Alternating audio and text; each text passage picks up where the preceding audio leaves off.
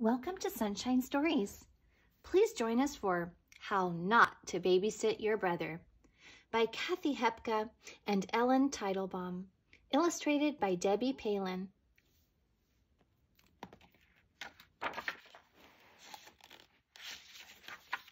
How Not to Babysit Your Brother.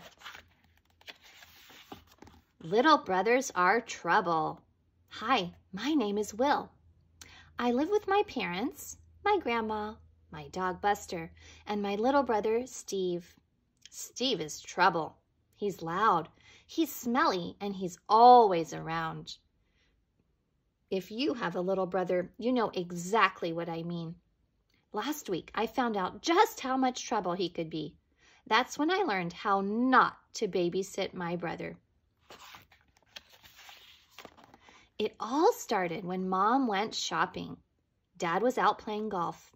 I was playing my new video game, Cowboy Stampede. I was about to reach level 5. Usually my cowboy got trampled on level 3. "Bye, Mom," I said. "Bye, Mom," Steve sang out. He likes to copy everything I do. "We'll be fine," Grandma told Mom. "Don't worry." After Mom left, I went back to my game. Suddenly, I felt a tug on my arm. "Can I play?" It was Steve, of course. "Go away," I said. But it was too late. The cow trampled my cowboy. 2 words came on the screen. Game over. "Look what you did, Torped," I said. "Play nice, boys," Grandma said. She yawned and picked up a book. I went back to my game. A minute later, I heard a snore. I looked over at the couch. Grandma's book was on her lap, and her eyes were closed. "Grandma?" I said. The only answer was another snore. She was fast asleep. A very bad idea. I looked over at Steve. He stared back at me. "I'm bored," Steve said. "If Grandma's asleep, you have to babysit me. I want to play hide and seek." "Okay," I said. "You hide first. 1, 2, 3. I smiled as Steve ran out of the room. Buster ran after him. Steve loves hide and seek. I love my video game. Now we were both happy. I waited until Steve and Buster were out of sight. Then I stopped counting and went back to my video game. I didn't think about Steve again until my cowboy was out of lasso points. Then I realized that the house was very quiet. Too quiet. I turned away from the game and looked at Grandma. She was still sleeping. "Uh-oh," I said. I went to find Steve. I looked for him under the stairs. I looked in the hall closet. Steve wasn't there. This is when I learned babysitting lesson number 1. When you're babysitting your brother, don't forget about him. I continued to search. I checked under Steve's bed. Then I checked under my bed. I searched the basement, the garage, and my closet. There was no sign of Steve. This was going to be harder than I thought. Where was Steve hiding? Crash! Uh-oh, I thought. I heard Buster barking in the kitchen. I ran to see what was going on. A very big mess. When I got there, the dog food bin was tipped over. Steve's head and shoulders were sticking out of the top. Dog food was stuck in his hair, on his clothes, and up his nose. He looked like an alien from the planet Yuck. He giggled as Buster licked some crumbs off his ear. "What took you so long?" Steve asked when he saw me. A chunk of dog food flew out of his mouth. Babysitting lesson number 2.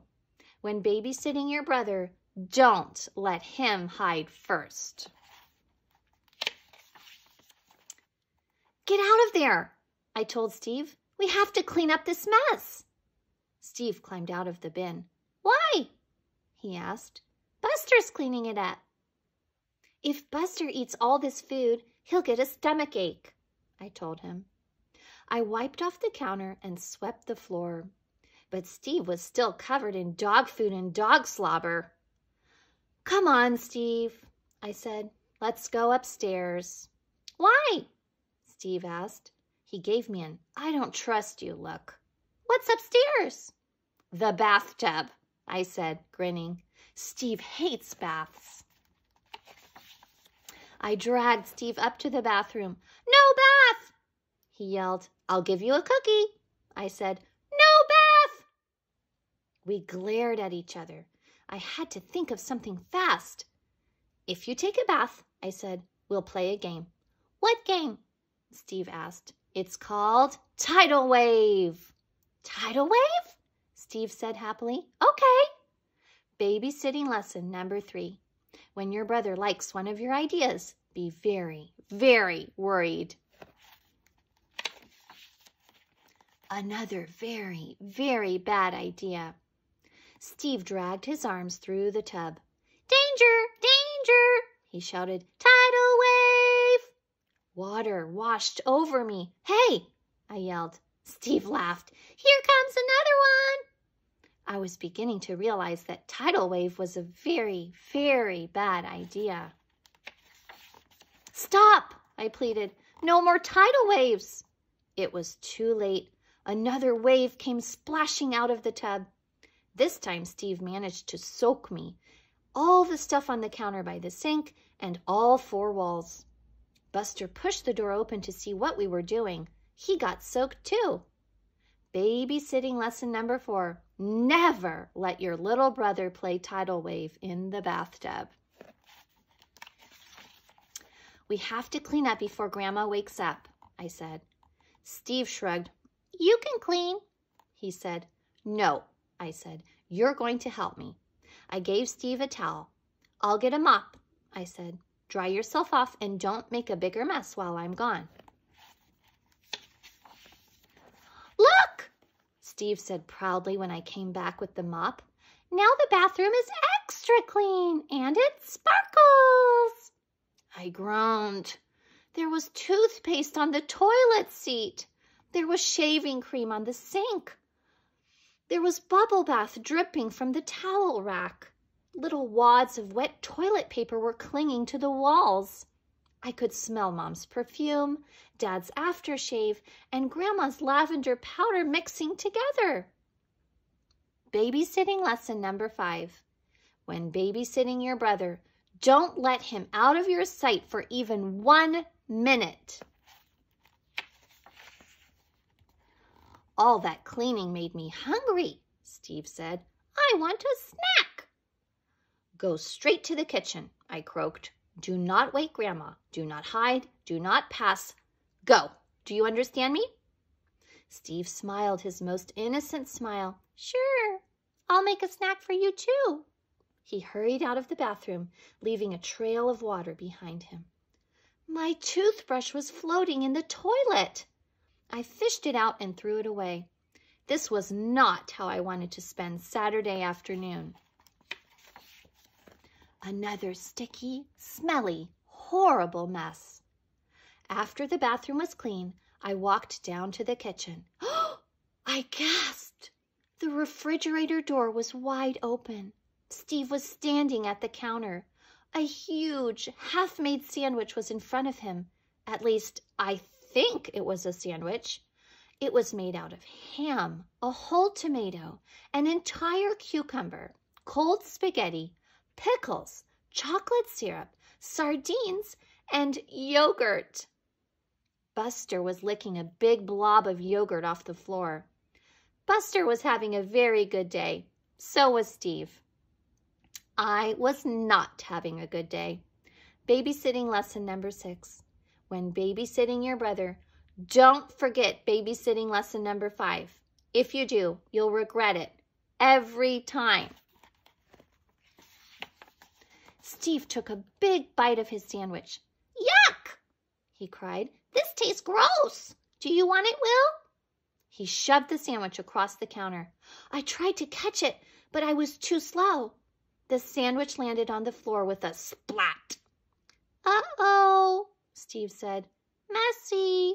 Should I clean it up, Will? No, I cried. I'll do it. Just stay out of the way. I cleaned the kitchen for the second time. Then I went to the family room. Grandma was still asleep on the couch, but now she had a weird streak of sparkly pink stuff on her nose. Steve was sitting next to her. What are you doing? I hissed. You'll wake her up. Shh, Steve replied. He held up Mom's makeup bag. I'm just making her look pretty. I watched in horror as he pulled out a lipstick and some face powder. Quit that, I whispered. I grabbed the makeup in the bag and shoved it all under the couch. I took a tissue and gently wiped most of the makeup from Grandma's hair and face. Then I looked at Steve. He had smudges of red lipstick all over his face, and his arms were dusted with sparkling powder. Why, oh why did I forget babysitting lesson number 5? You're a mess, I said. Time for more tidal wave? Steve asked hopefully. I shuddered and shook my head. Then I did what I should have done all along. I let Steve play Cowboy Stampede while I went to get a washcloth. All's well that ends well. Or is it? When Mom walked in, Steve was still playing with my video game. I was reading a magazine. I was too tired to do anything else. At least Steve was clean. It took an hour to scrub the makeup off of him. Hello, everyone, Mom said with a smile. Looks like things were quiet while I was gone. Grandma's eyelids fluttered. Oh my, she said. That was a nice rest. Were the boys good? Mom asked her. Oh, yes, Grandma said. I hardly heard a peep out of them all afternoon. Will was my babysitter, Steve cried happily. I helped him clean.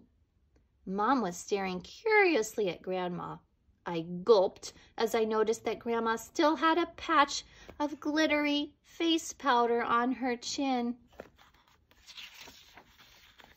Just then, Buster walked in. Mom stared at the dog. Then she stared at me. Well, she asked sternly.